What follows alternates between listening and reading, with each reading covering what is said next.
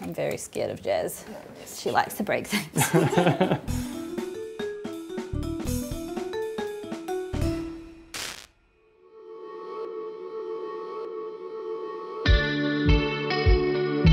Hey, it's Saskia from Pretty Much Geeks, and today I'm doing my first ever rig build.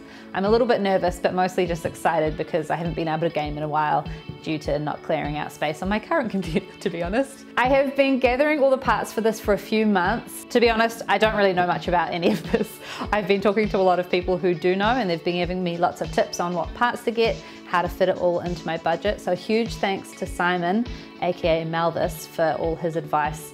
I have watched a few videos as well, but I do have an on-hand technician here today, Leon, who will be helping me out. Okay, so first off, we're starting with the motherboard. I got a Gigabyte B550. It means a lot to me. I'm not 100% sure on all the reasons we went with this. It fits in the case.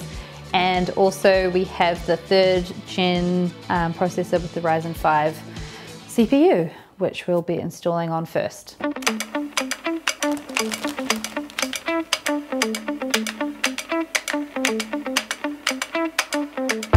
So I was gonna get a grounding wristband to look super professional because you've got to be really careful about static electricity. But I went to PB Tech, they didn't have any, and the guy just gave me these for free. So he said that that's what they use, so I guess it's good enough for me too. All right, we've got the CPU ready to go, and now Leon's gonna come and show me what to do. I think I know. I'll try and do, I mean, yeah. You come here and I'll see what I remember. And there's a tiny little gold arrow, and so you line that up with this tiny little not obvious arrow here. Okay, cool. That is done. All right, do we do this next? Yeah, so you'll need to unscrew the screws there. Our friend Tony Lee on Facebook suggested using double-sided sticky tape to keep your screws like not rolling around, which is definitely something I was worried about because I'm very prone to just sweeping things off tables and losing them forever. So this is a really handy little trick.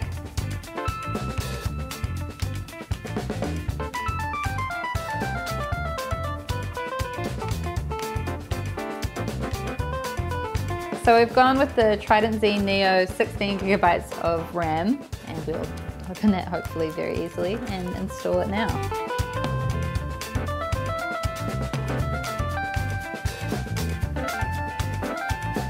Inspection time. Yeah, looks good. Cool. Now what? So if I'm honest, the thing that made me want to build my first PC was this case. I saw it online and I was like, oh, it's pretty and it's pink.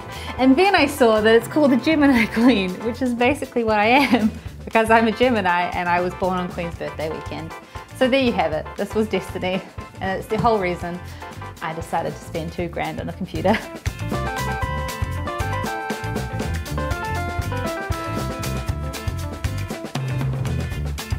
And there you have it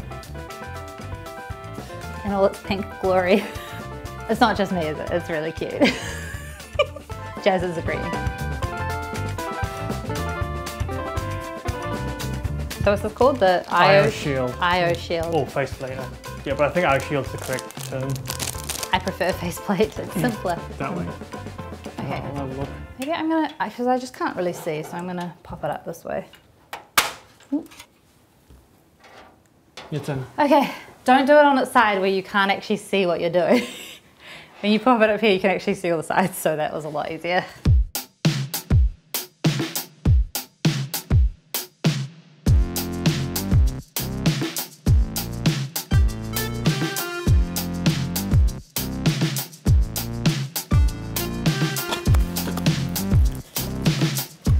Yes.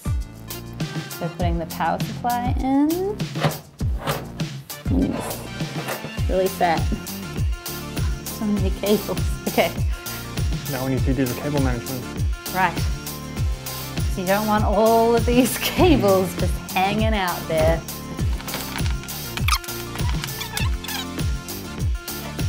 This is so like immovable, these wires. Okay, that clipped in. Perfect. So for the graphics card, I've gone with the GeForce RTX 2060 Super. For some reason, it was affordable. It was very affordable.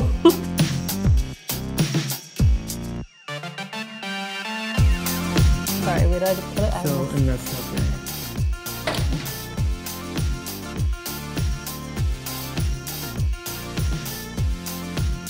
They're installing the hard drives now. This is the SSD one, which I've got 1 terabyte, and then this guy, 3 terabytes, because I am a hoarder of photos and videos. People keep saying, just sort them out, sort them out. I'm like, no, I just want to keep buying bigger storage things for them.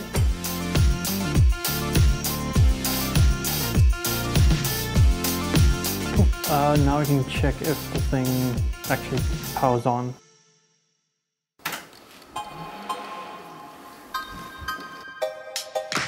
Oh, look at the front! I can only see it through the back, but it looks amazing.